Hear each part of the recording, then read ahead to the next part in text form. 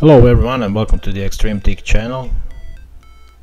In this video I will show you how to do the TIG welding test, or also known as this one is F6, which stands for max TIG. For this test I'm going to use 70S2 TIG filler wire. So I'll be working on a 2-inch pipe, 2500 OD, which stands for outside diameter. We're going to prep both pieces. I like to use carbide bit for cleaning internal preparation. And from the outside we already got prep bevel, so I'm just going to remove the mouse cal and make sure so I got that feather edge, as this is what I like to have on all my pieces, especially when I'm doing TIG. I like feather edge, especially for TIG welding. Some people like clamp, I don't. Okay, we're gonna put it together. I like to use that angle iron, it's good for the lineup or to prevent any misalignment. So the gap is going to be 532. That's what I like to use, especially on TIG. I like bigger gap. As long as you have enough room to wiggle 1/8 rod, that should be fine. Okay, we're gonna do the bridge tacks. I'll put one at 12 o'clock.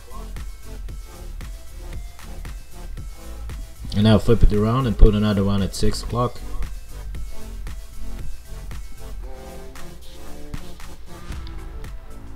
And the third one is going to be on the side, 3 or 9 o'clock, it doesn't really matter.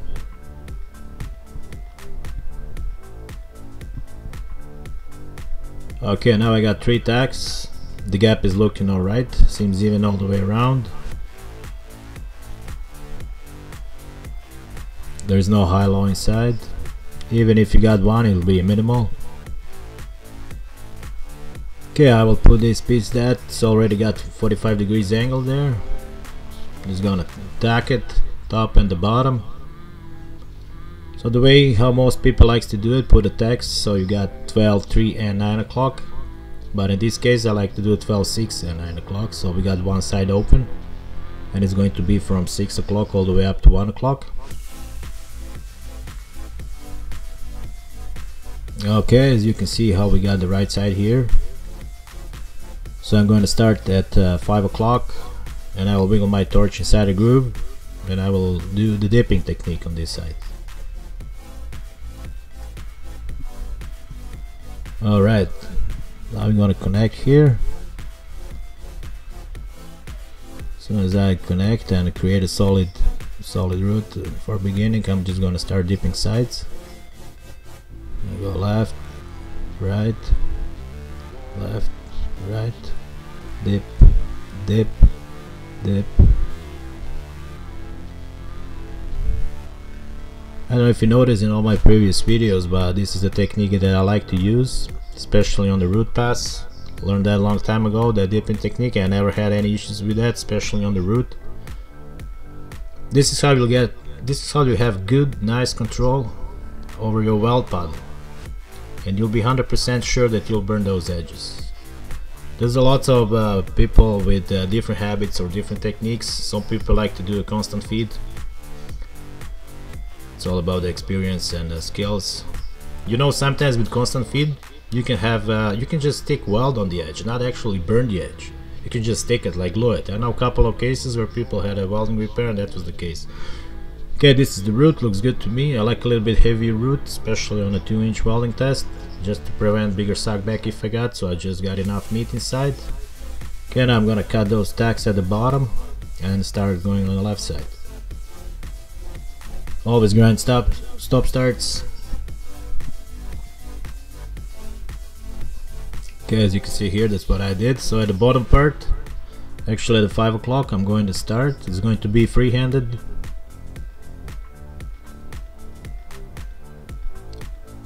I like to keep that rod inside the root and just to do it like back feeding, and just move your torch to burn those edges nice and slowly while you keep feeding your rod. Make sure to burn both edges. At the bottom part, of course, you'll be doing the constant feeding technique. So once you go up to 8 or 9 o'clock, that's where you start pulling it out slowly and start dipping technique on the edges. And then you just keep progressing up all the way up to 12 o'clock. As you can see, there's nothing wrong with that root. As I said, I like a little bit heavier. Okay, I'll cut that tack and grind that stop start point.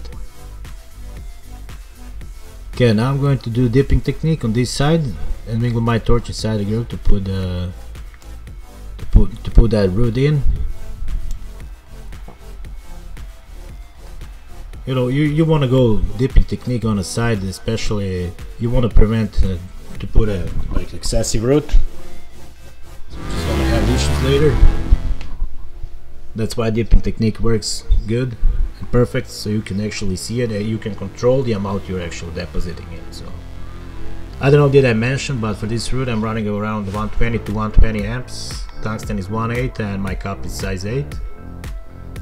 Always keep in mind to keep your tungsten sharp, it's really important. That's how you get better control over your weld puddle. On the top, on the tie-ins, make sure to go at least ½ inch over. That's how we'll get a nice good connection with the existing root.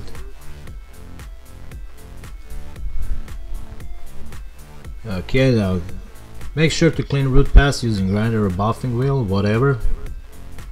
As you can see, I got 2 TIG torches set up for this test. It is a 150 amps torch and gets really hot. Even just after putting root in, she's already start melting. You can smell that rubber. Okay, I cleaned that root pass and now I'm gonna start. This is my hot pass and I'm using 1/8 rod. Usually I like to do 332, but in this case I go with 1/8. As I said before, I got a little bit heavier root, so even if I got bigger sack back, it shouldn't be a big of the deal, as I want to fill it out faster. Yeah, make sure to melt nice and easy both sides, stretch that puddle.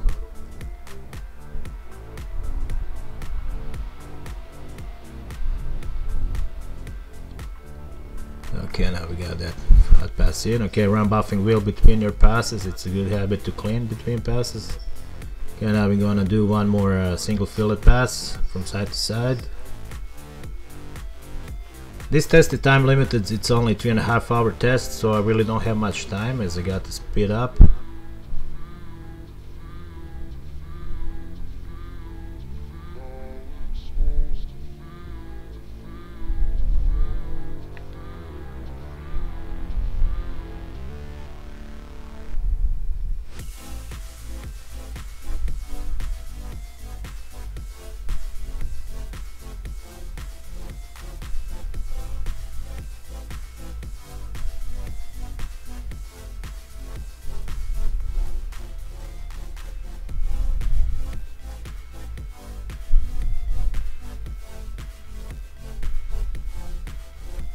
Okay, now we finished fill pass in the middle. Now we're gonna start filling sides. So I'm gonna start on at the top side. I'm going 160 amps here. You can go even higher if you can, if you got better equipment. Sure, go ahead. You can use 200 amps or even more.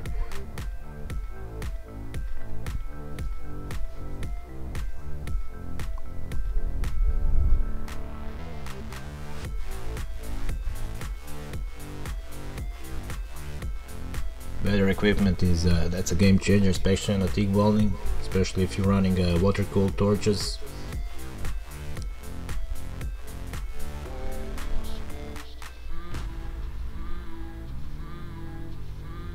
Okay, now I'm on the other side.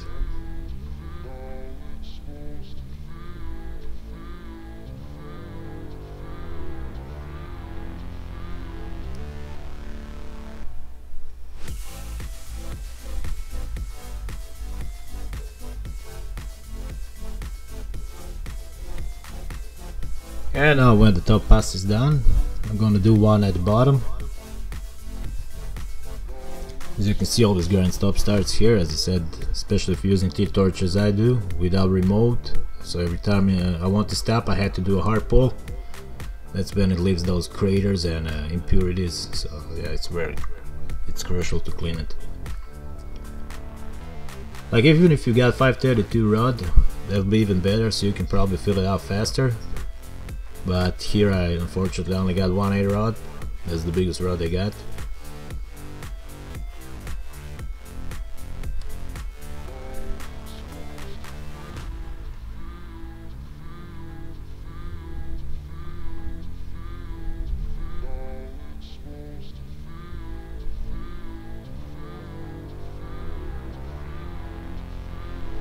Okay, now I got both sides done. I will start filling one in the middle, especially at the bottom part. As you can see, it needs more material here.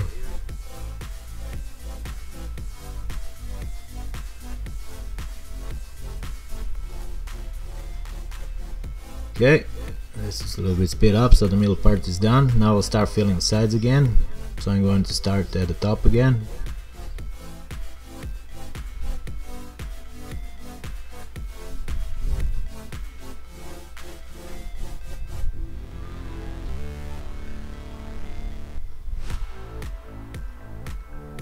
I'm going all the way up to the edge.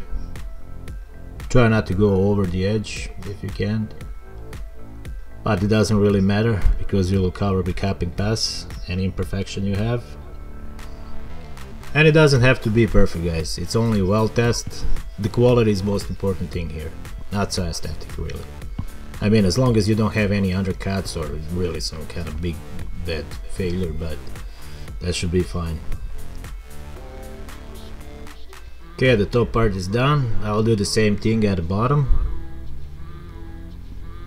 So the same thing at the bottom, go all the way up to that edge. Try to put material, especially on the bottom, as much as you can.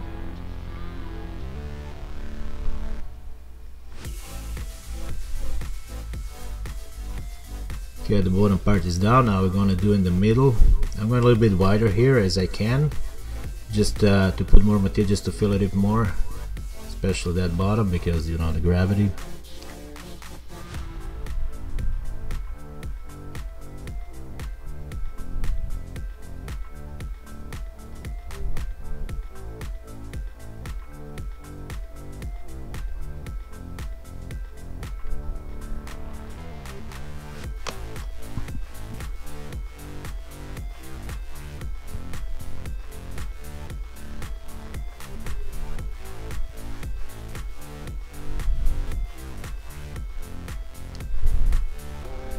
Okay, I still have some gap to fill.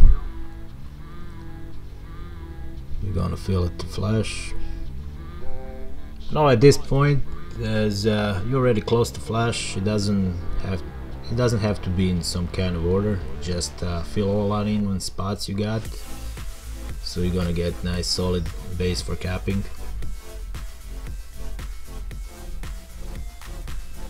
All we need is nice even weld all the way around. It'll be easier to cap. Clean every time between passes, so remove all impurities.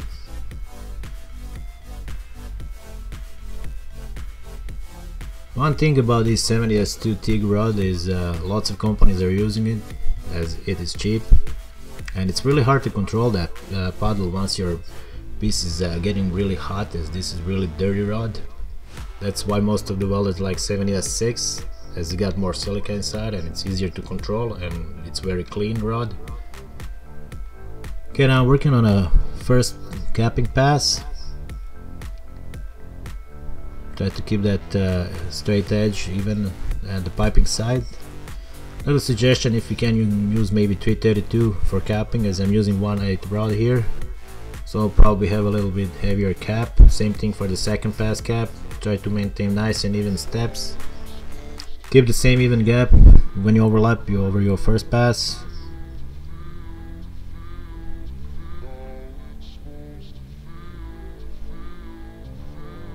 And for the third pass, it is the most important pass in any multi-pass welding process.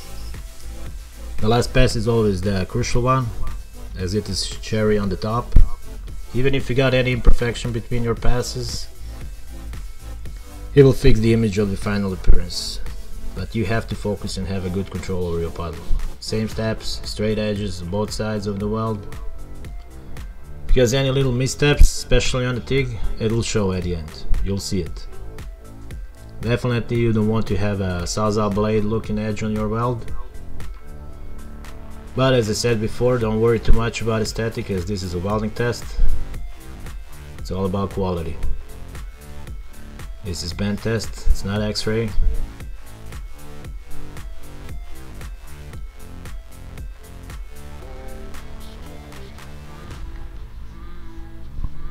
Okay, as I said, it's a little bit heavier cap, but That should be fine. Use a buffing wheel or a grinder just to remove any marks if you got.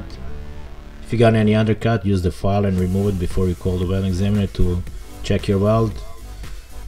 As you can see, my TIG gloves really shrinks a lot. That's when you're in a rush and lazy to put a chain grip around the pipe. I was trying to make it down on time and get this time limited test. Just leaning my hand on top of that pipe, and that's what you got. Ah, that's okay. That's normal. That's what we welders do. Play with fire, you get burned.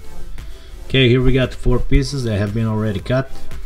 So you have to clean it, remove the cap and root. You can use flapper or grinding disc for that. I'll just use 1/8 disc I got, it's already on my grinder.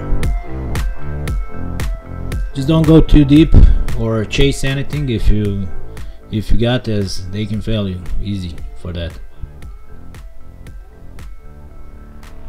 Round that edges all the way around.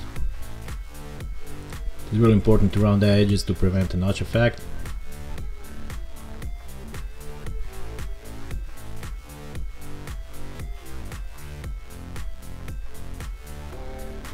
Go ahead, remove the root, same thing, don't go too deep, just make it flash.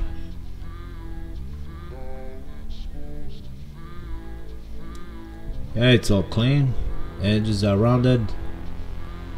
Well, now it's time for Mr. Welding Examiner to perform bend test on the Showtime machine or Heartbreaker machine, depends how many people likes to call it.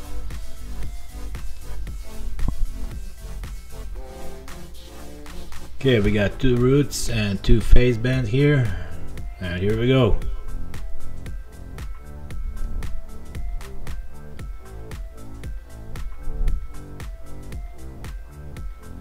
And all 4 pieces are here. They all look good. You know, if you got any opening more than 1/8, it's considered as a fail, but not today. Well, I hope you guys like this video. Support this channel with subscribe and like as always, and see you in the next one.